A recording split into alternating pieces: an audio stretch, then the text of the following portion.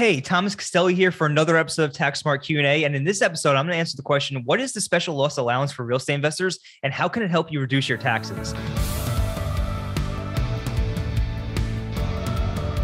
So the special loss allowance allows you to use losses from your rental properties to reduce taxes on your active W-2 or business income without qualifying as a real estate professional or using the short-term rental loophole. I'm going to go ahead and break all this down for you in just 1 second. But before I do, if you do like this video, go ahead and hit that like button to help get this video into the hands of more real estate investors and help them become tax smart.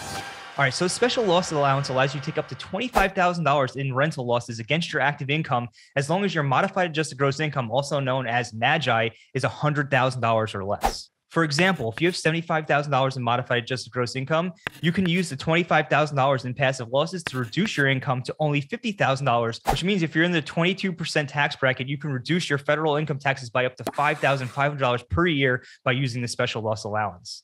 But what happens if your modified adjusted gross income is above $100,000? If your modified adjusted gross income is above $100,000, this deduction is phased out $1 for every $2 above $100,000 in modified adjusted gross income.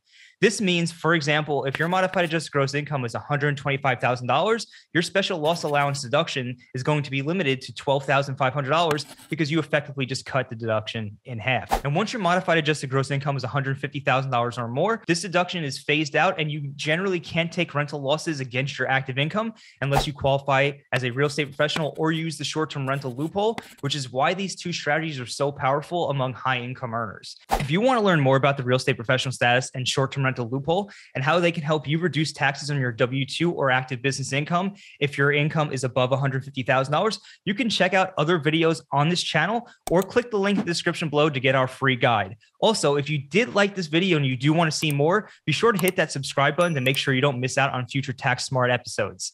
That's all for today, and we'll catch you on the next episode of Tax Smart Q&A.